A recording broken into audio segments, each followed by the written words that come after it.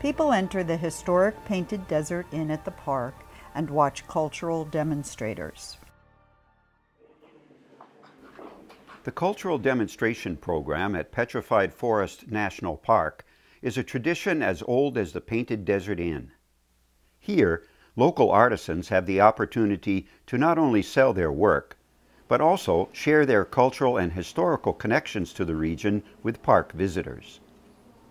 D. Jackson, silversmith. When I was young, my grandparents owned a trading post on the Navajo Reservation.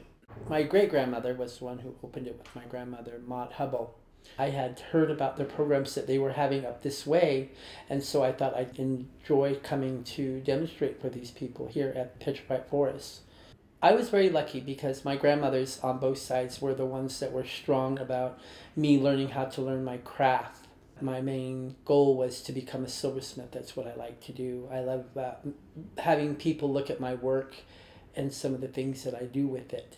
I see the paintings and the pictures they have here of all the rugs and jewelry that they had that was similar to our trading posts that we had.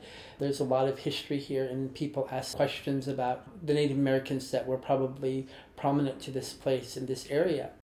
I think it's very interesting interacting with the guests about the hotel and about my work. Lucille Smith, rug weaver. My mother's mother, she wove rugs all her life. I used to sit beside her when I was about 5, 6 years old. I would watch her hand going back and forth and making design. Come closer, she'd say. Put your hand in here and pull the thread this way, she said. And pound it down with this little temper. And she helped me how to put design in and everything. And then we went to the trading post. And the trader bought it off of us. And my grandmother says, now you got a little money. You better buy yourself a pair of socks. My father used to travel through here back in probably late 30s. And he always talked about this place. He said, we stop at this place. He called it Zoo. He says, they have wolves over here in the cage. So my daughter-in-law and I were traveling to Phoenix. I stopped here many years ago, I said. So we came in, we met one of the ranger lady, and I told her I was a weaver, and I told her that my father used to travel through here. And then she said, why don't you come and weave rugs here, demonstrate? Alfonso John, beater and silversmith. I moved from the city back to the reservation, and I couldn't find a job, so I had to create income somehow. So I decided to get into making jewelry. I would do beadwork, silverwork, and wirework, combining all different types of techniques. And 5 years later, and that's just where I am now. What I really like about beadwork is that an idea that you want to go and create, beadwork can get you there because you can just go and form it and create the type of style that you want. The Native American design and jewelry here in the Southwest is well known, so you see a lot of that work printed over and over again. I just kind of wanted to do something completely different and unique. People come here to this Painted Desert Inn just to experience the Southwest and what it's like. The amount of people that come through here is pretty incredible. Sometimes I have really, really good days, about maybe 300 on a slow day, basically. It's been a great experience for me.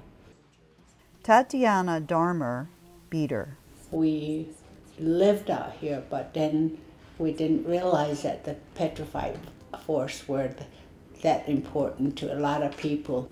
I came out here, and my first experience was, I loved it, you know, because I got to meet a lot of people from across the country and a lot of people from foreign countries, and knowing that they were interested in some of the things that was the natural part of the country.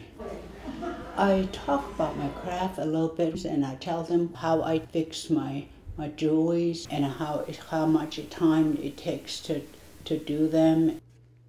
I think people really appreciate the fact that this is really nice because you are the one that's doing it, and we get to talk to you. May Horseman, beater. I got involved by my sister.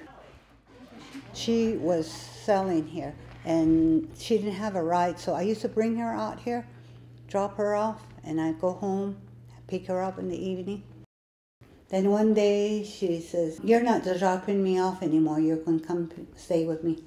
And so I started helping her with the beads and all that. So she says, "You're going to do your own beads and you sell them, and I'll do mine." I grew up learning how to bead. I grew up learning how to do designs. I grew up a lot of finger work. I didn't see it as an art, but I saw that as something Grandma did, and she wanted me to help, and I love helping Grandma. My family didn't really have the money to buy a necklace and earrings, so those are the things that I did. Jacob Smith, family historian. One of the great things about being at the Petrified Forest as a cultural demonstrator is it also gives you a great opportunity to tell a little bit about your ancestry and where you come from and your family history. One of the things I like to share is a story about the Navajo code talkers. My grandfather was a Navajo code talker that served in the South Pacific Theater and utilized a unique code that they developed within their Navajo language to basically help the South Pacific Theater in winning the war.